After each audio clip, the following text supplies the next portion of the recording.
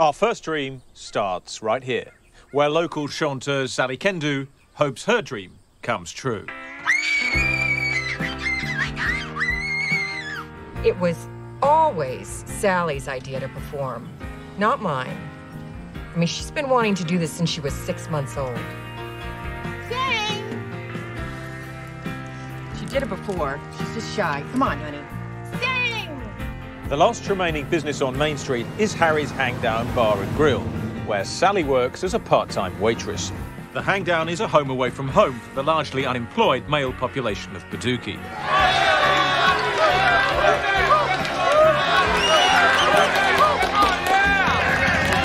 Sally's high school sweetheart is a decorated war veteran, a real American hero.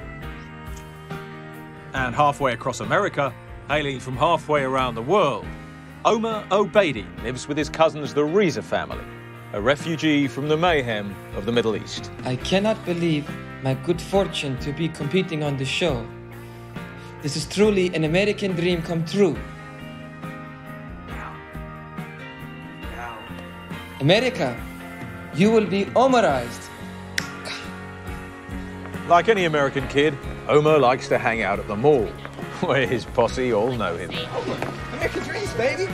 Yo, here you go. I like your style. Oh, Mizzle, that's my dog right there. Keep it real, man. Remember that. Keep it real. There may not be peace in the Middle East, but there is Middle East in this piece, as we visit Cantor Sholem Glickstein, recent Israeli immigrant.